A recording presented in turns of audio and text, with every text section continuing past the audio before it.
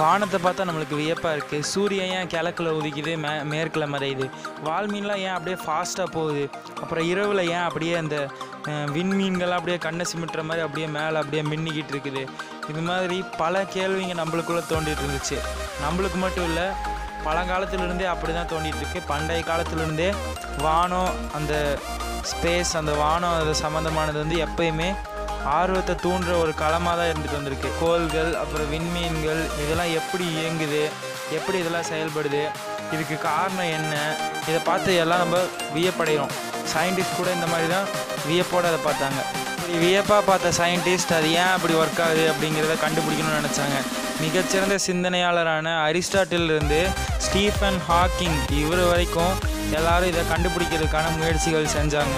17வது நூற்றாண்டில் நியூட்டன் சொன்ன ஈர்ப்பியல் கொள்கை பார்த்திங்கன்னா வானம் அப்புறம் பூமியில் இருக்க பொருட்களோட இயக்கத்தை பற்றியும் அதுக்கப்புறம் அது தொடர்பான கேள்விகளுக்கும் விடைய தந்துச்சு.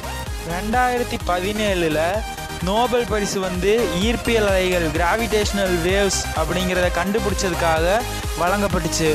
ஆனால் இந்த ஈர்ப்பியல் அலைகள் குறித்த கருதவியலை 1915 ஐன்ஸ்டைன் வந்து முன்னறிவிப்பு செஞ்சுருந்தார். கோள்கள், அப்புறம் கோள்களோட இயக்கம், அப்புறம் இந்த பிளாக் ஹோல்ஸ், வார்ம் ஹோல்ஸ், இது சம்மந்தமான பல ஆய்வுகள் வந்து இப்போ சில நூற்றாண்டுகளை வந்து மேற்கொண்டு வருது. அதாவது அந்த மாதிரி ஆய்வுகள் பல செஞ்சுக்கிட்டு இருக்காங்க. இப்போ கூட ரீசெண்டாக நம்ம பிளாக் ஹோலை ஃபோட்டோ எடுத்திருக்கோம். பிளாக் ஹோலோட ஒரிஜினல் பிக்சர் வந்து ஆன்லைனில் சுற்றிட்டு இருக்குது. எனிவே இன்னைக்கு டாபிக்குள்ள வருவோம். 2ஆம் நூற்றாண்டை சேர்ந்த கிரேக்க ரோமானிய வானியல் அறிஞர் கிளாடியஸ் தாலமி என்ன சொன்னாருன்னு பார்த்தீங்கன்னா, நிலா, செவ்வாய், வியாழன், சூரியன் இந்த மாதிரி எல்லா கோள்களும் பூமியை மையமாக தான் வச்சு சுற்றி வருது அப்படின்னு அவர் சொன்னார். இதுக்காக ஒரு மாதிரியும் உருவாக்குனார். அந்த மாதிரி என்ன சொல்லுதுன்னா, பிரபஞ்சத்தில் இருக்க எல்லா வான்பொருளும் பூமியை மையமாக தான் வச்சு சுற்றி வருதுன்னு சொல்லுது. இதை தான் பூமி மைய கொள்கைன்னு சொல்கிறாங்க. சூரியன், அதுக்கப்புறம் நிலாவோட இயக்கத்தை வந்து ஏதோ ஓரளவுக்கு இந்த தாலமியோட கொள்கை வந்து சொல்லியிருந்தாலும், செவ்வாய், வியாழன் இது மாதிரியான கோளோட பின்னோக்கு இயக்கத்தை வந்து இந்த கொள்கை சுத்தமாக விளக்கலை. பட் எனிவே நம்மளுக்கு தெரியும் இந்த கொள்கை வந்து தப்பானது அப்படின்னு.